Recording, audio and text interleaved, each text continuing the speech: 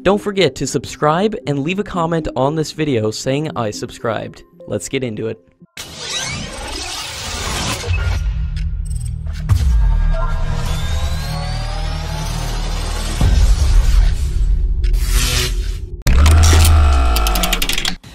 After formally clearing the Su-57 for export earlier this month, Russia has pitched their fifth-generation fighter jet to China.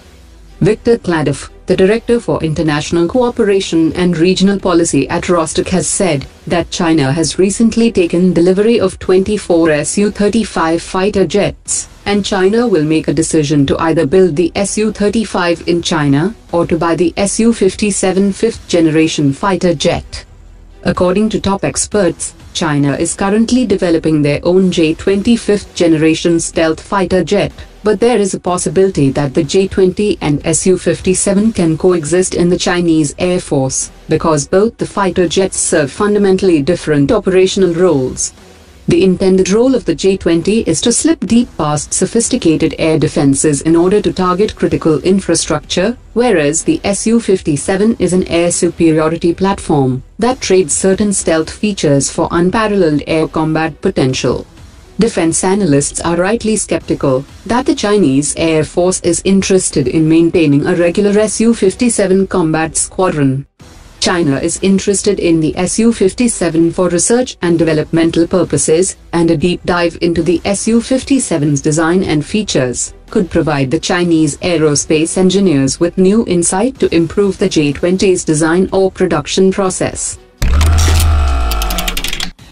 According to latest reports, the Indian Army has inducted the first 6 of the indigenously built Dhanush long-range artillery system, which will now add to its firepower along the borders with Pakistan and China.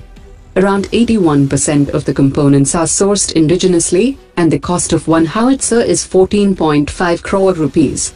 The Indian Army has ordered to produce 114 howitzers from the Ordnance Factory Board, and a subsequent order of 414 systems will be placed soon. Alexander Minesweeper, the managing co-director of the BrahMos Aerospace Company, has said that the range of BrahMos Supersonic Cruise System produced jointly by India and Russia is planned to be increased to 500 kilometers from the present range of 400 kilometers. He also added that BrahMos currently flies at speeds of 2.8 Mach, and both the countries are working to achieve hypersonic speed through modernization, and will achieve a speed of more than 4.5 Mach. He also added that the serial production of the BrahMos cruise system had started in March. The Indian Navy has restarted the process to build 12 mine countermeasure vessels at the Goa shipyard, and the $5 billion project needs a global partner for technology transfer and assist in setting up additional production infrastructure at the shipyard.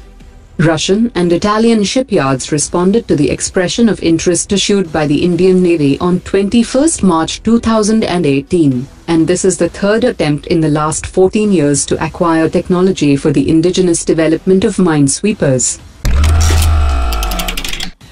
India has asked the United States if American personnel were present at Pakistani bases, from where F-16 fighter jets were deployed on 27 February. Under the end-user conditions agreed between the US and Pakistan, a detachment of American military personnel has to be present at each of the bases where the F-16 fighters are stationed, to oversee their actual usage and deployments.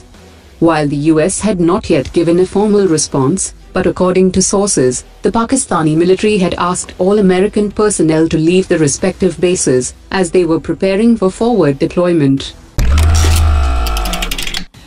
According to latest reports, the Indian Coast Guard vessel ICGS Veera would be commissioned on 15 April by the Indian Army Chief.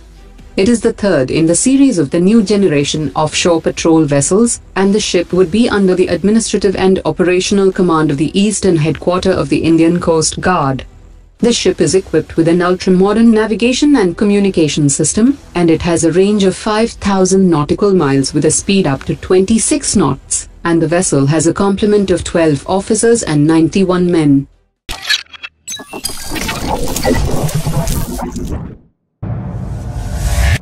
Omar dropped it.